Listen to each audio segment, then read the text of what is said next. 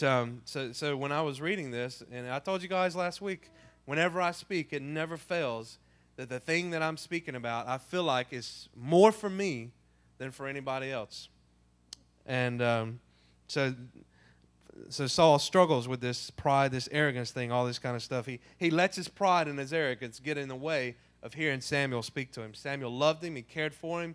God sent him there to speak to him, and Saul just, he couldn't hear any of it. But I'm going to keep going, try to get through this. In verse 24, Saul said to Samuel, I have sinned. I violated the Lord's command and your instructions. I was afraid of those people, and so I gave in to them. Now I beg you, forgive my sin and come back with me so that I may worship the Lord. But Samuel said to him, I will not go back with you. You have rejected the word of the Lord, and the Lord has rejected you as king over Israel. As Samuel turned to leave, Saul caught hold of the hem of his robe, and it tore. Then Samuel said to him, the Lord has torn the kingdom of Israel from you today and has given it to one of your neighbors, to one better than you. He who is the glory of Israel does not lie or change his mind, for he is not a man that he should change his mind. Saul has moved from shifting the blame from his soldiers to now his own people. The very people in the kingdom wanted him to do this, wanted him to keep the cattle so they can make a sacrifice to the Lord their God. It's a repetitious, whatever that word is, a repeated thing that Saul's just continuing to do. He's not accepting responsibility for what's happened, and is, with where the responsibility counts, the buck stops with him. He just keeps passing the blame on. And finally, Samuel tells him, he says, look, the Lord has rejected you as king. Your kingdom is going to be passed on to someone else. Saul still doesn't get it. In verse 30, he says, I've sinned, but that kills me. I've sinned, but. Any of you guys in here ever said that? I'm sorry, but. Not I'm a sorry, but. Don't have that. I'm sorry, comma, but. Anybody? Okay. I said it. Thank you. These guys, when you guys get older, y'all going to rock the universe. These guys over here, they'll catch up with you. Anyway, I'm sorry. I've sinned, but please honor me before the elders of my people and before Israel. Come back with me so that I may worship the Lord your God. So Samuel went back with Saul, and Saul worshiped the Lord. I don't know why Samuel went back with Saul. That is beyond me.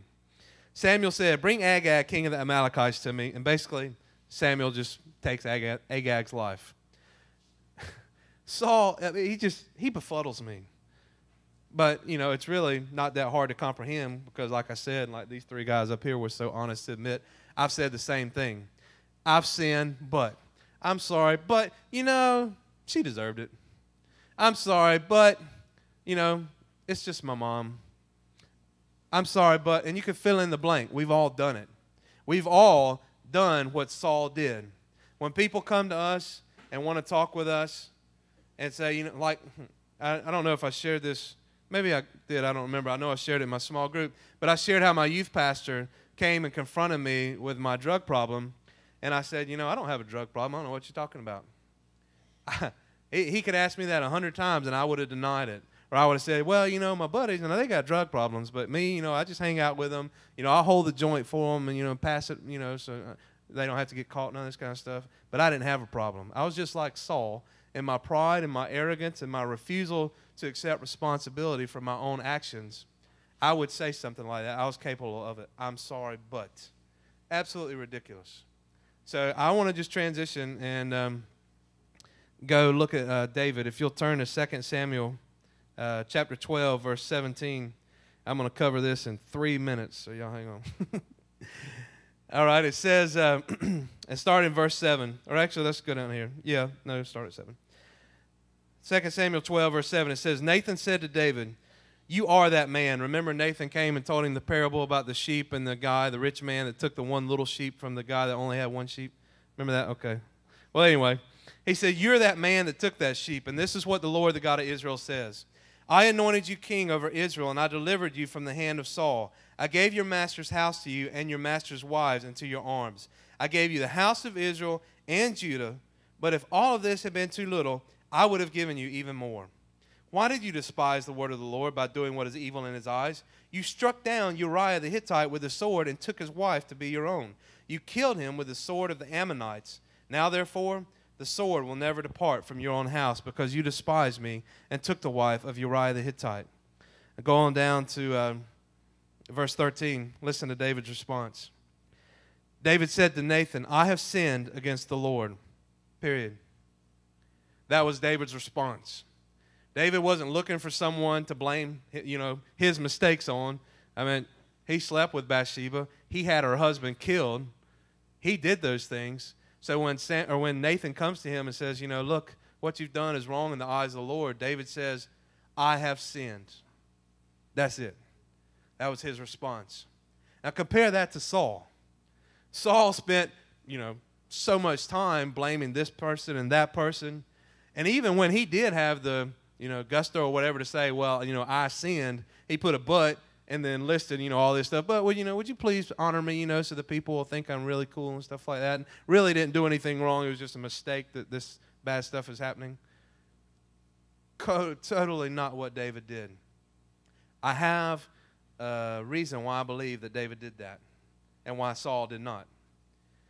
Even though David had done a really nasty thing, actually done several nasty things, and he'll do several nasty things later on in his life, I believe that David did things the way he did because his heart was after God's. That's what the Bible says, and I believe that.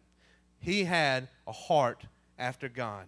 And I don't know how many of you guys are familiar with David's life. We know David and Samson, or David and Goliath. We know David and Bathsheba, and we know David and Solomon. Solomon built the temple, he wrote Proverbs, all those types of things. But I tell you this much.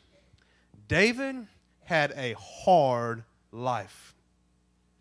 David, what I read about the sword never departing from his house, well, those of you guys that don't know a lot about David, there was a lot of junk that happened under David's roof. Nasty, despicable, murderous, just nasty stuff. David had it very, very difficult.